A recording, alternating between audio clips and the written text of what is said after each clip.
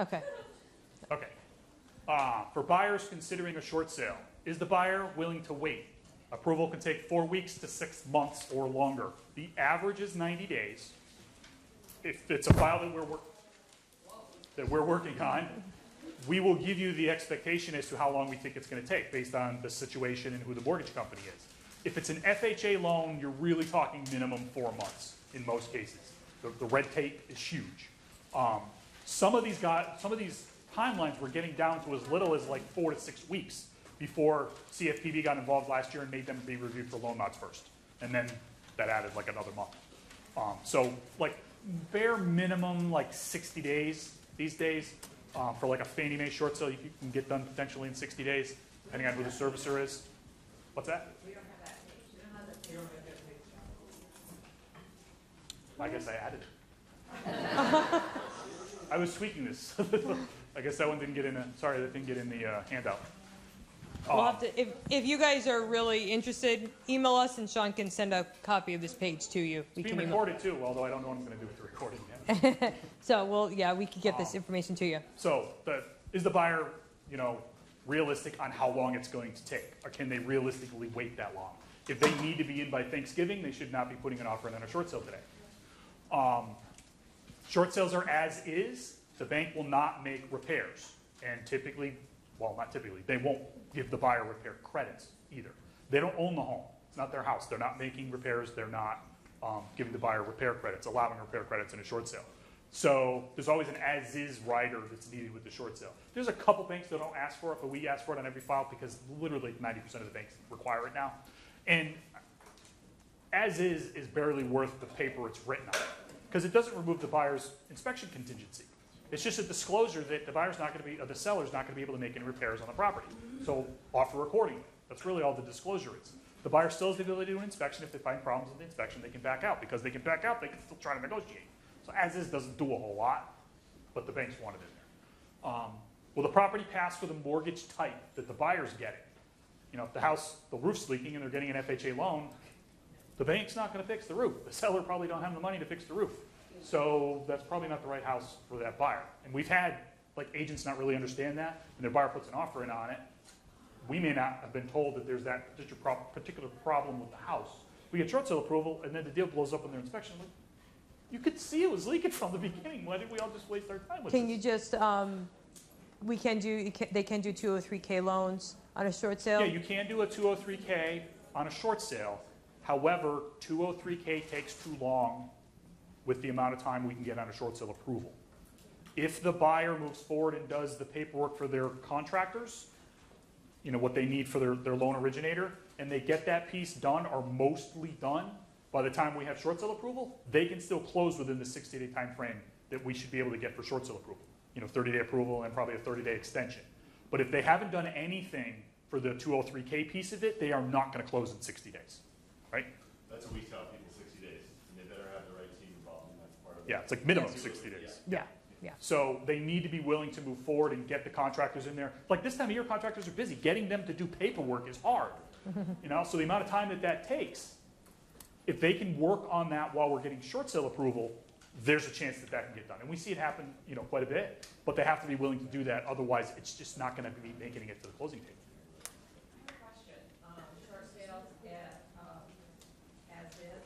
Yeah. What if there is a very oil tank? Then the deal probably blows up.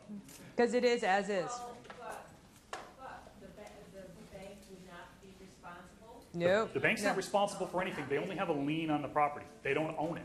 The seller still owns it. And in most cases in this scenario, the seller has no money. Oh, this is on a short sale. Not an REO. Yeah, it's not a bank-owned property. On a bank-owned property, they own it. They may have to address the in-ground oil tank. Oh, On the a- foreclosure would be. On the because now the After- bank is the seller. Yeah. They're the owner. It's their problem. They own that piece of junk. You know what I mean? So they may be more willing to do something, but they're the one that is selling it. They own the property. On the short sale side of things, the seller's still the owner.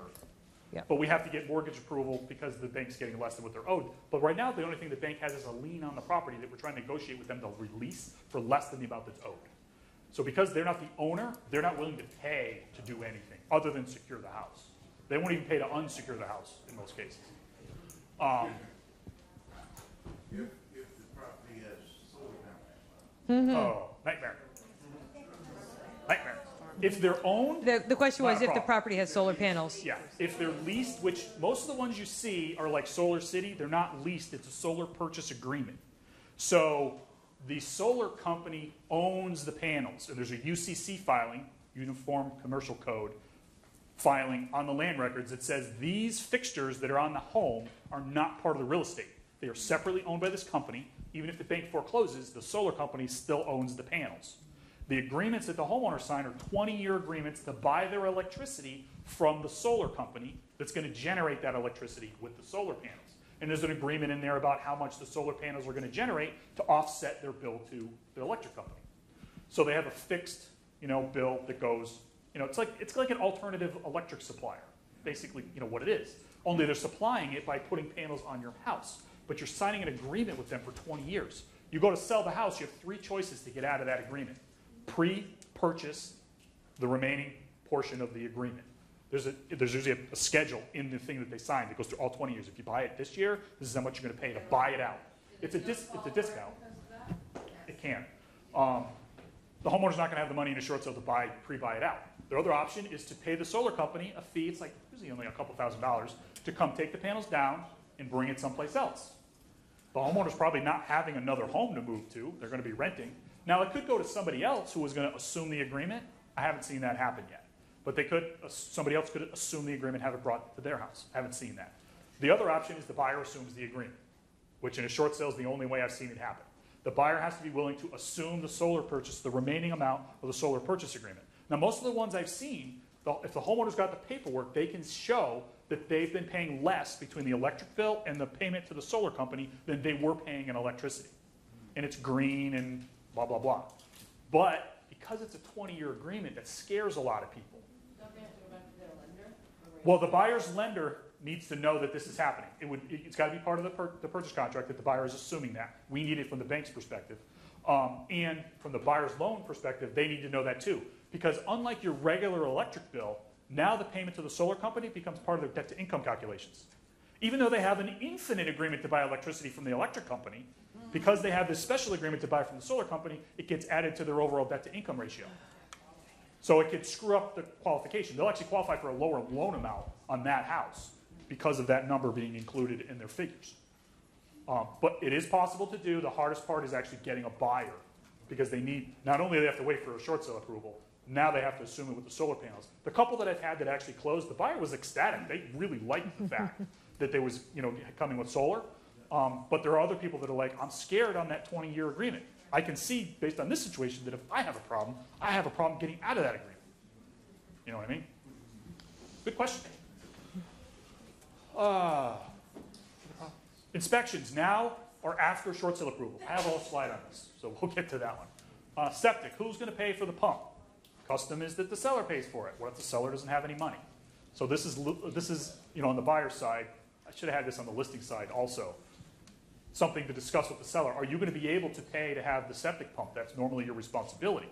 If not, you want to let the buyer know that scenario so that's part of the terms of the contract because that's opposite of what the norm is. You're not expecting for the buyer to have to pay for that.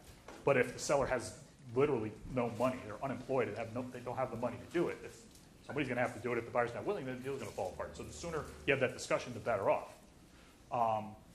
Does the buyer need any closing cost credits? It's common, especially in our market, for closing cost credits to be included in the sales price. The maximum ever allowed on a short sale is 3% of the sales price. I know on the lending side, the buyer can get up to 6% on an FHA loan. On the short sale side, the lenders will not approve a credit to the buyer of over 3%. Think about it from their perspective. You as the buyer are acknowledging that it's worth this much and you want us to lose 3% more giving you a credit for you to be able to buy it. If the buyer is doing a low down payment loan, like 5% or less, there's a pretty good chance the bank would agree with closing cost credit. If they are doing a higher loan, the value loan, putting down more than 5%, the chances go down that they will approve that. The bank's perspective is going to be put less down and pay your own damn closing costs. We don't want to lose more money. If it's a reverse mortgage, closing cost credits are not allowed at all, period. So the short sales on a reverse mortgage, they will not approve a closing cost credit to the buyer.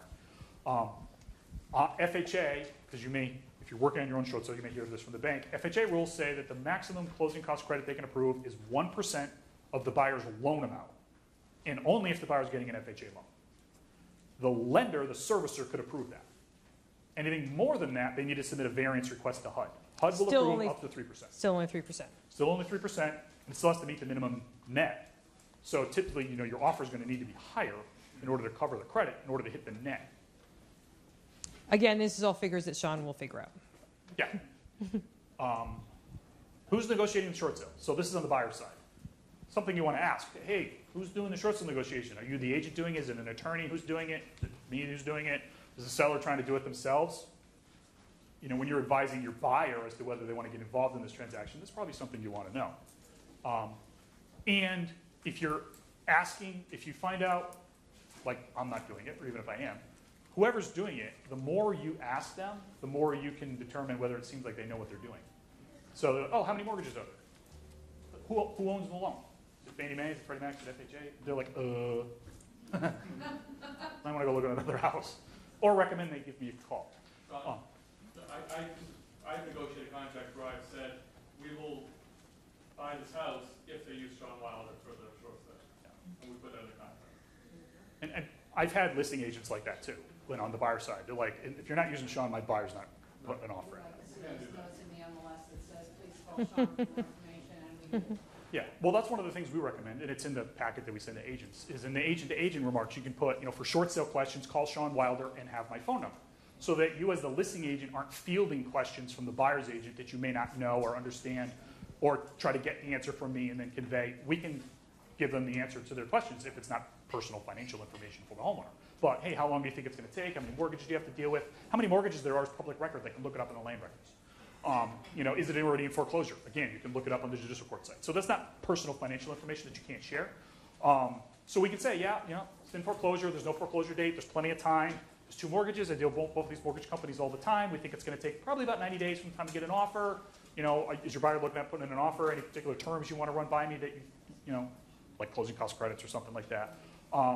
When they talk to me, they're like, oh, these guys know what they're doing. If they didn't already know who I was. So they get, all warm and fuzzy that somebody who knows what they're doing is working on it, and they're not as worried that what kind of disaster year process are we getting involved with, because they've all had horror stories that they've heard or maybe experienced in the past. And a lot of the stuff we're talking about has gotten worse over the last couple of years. FHA guidelines have gotten worse. The fact that the banks have to review for loan mods first has gotten worse. The banks have gotten smaller staff sizes, so their people are more overworked and don't understand the guidelines that they're supposed to be following. There's more dysfunction on the other end that we have to deal with, so it's a lot more challenging. If you don't have a lot of experience going and doing this, good luck. Let's see. Property number Is the 8. property vacant or winterized? We talked about that a little already.